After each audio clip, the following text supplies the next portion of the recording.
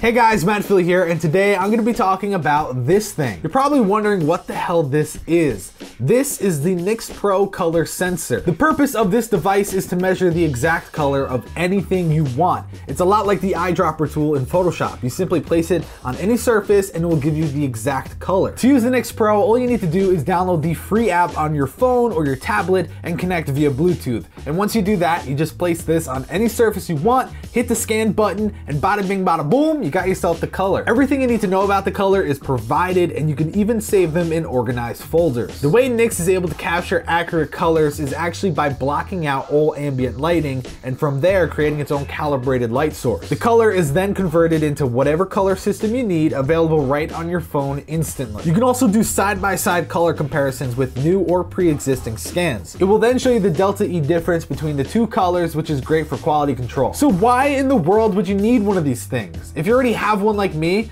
then you can find uses for it. You just run around, you scan colors, and you just say, wow, this is so pretty. Of course, you're not gonna buy one of these just to scan things for fun. You wanna hear real world uses, and the first one I could think of is being an interior designer. If you're matching paint colors of walls, if you're in one room and wanna match the other, you're not gonna be like, yeah, that looks about right. No, you wanna make sure you get the exact color, and this is really gonna come in handy for that. Especially if you want the wall color to match your pillows and all that stuff, this thing will really help you out. Another would be if you're a graphic designer and you need to grab the color of something to keep the branding consistent.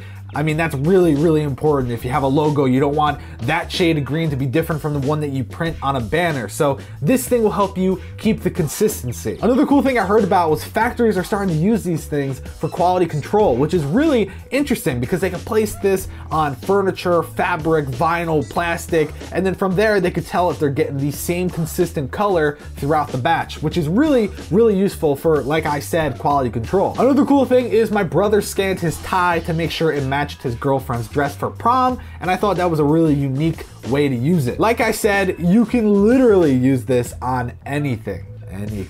All right, now let's talk pros and cons. Let's start off with pros. Super easy to use, no user calibration required. Literally, you just pull it out of your pocket and scan. It's rugged and easy to clean, and along with that, it's also portable. Plus, it works with any color system. This will help you find the exact paint from the brand of your choice, and there are more than 10,000 colors included in the library. Now let's talk cons. Well, the price. It retails for $350, which is more than some people would like to spend, and I don't blame you. Although it seems simple, it's really an advanced piece of technology, and the price reflects that. So that's the only con I can think of. Honestly, it's a great little device. It's very handy for when you need it, but it's expensive. And unless you're gonna be using it a lot, maybe that price point's not gonna work for you, and I can't blame you for that. Oh, and by the way, the awesome people at NIX actually gave me an extra one to send out for a giveaway prize. All you need to do to enter is leave a comment down below telling me why you think you need one of these things. And please don't tell me you wanna scan your nipple. Tell me a real reason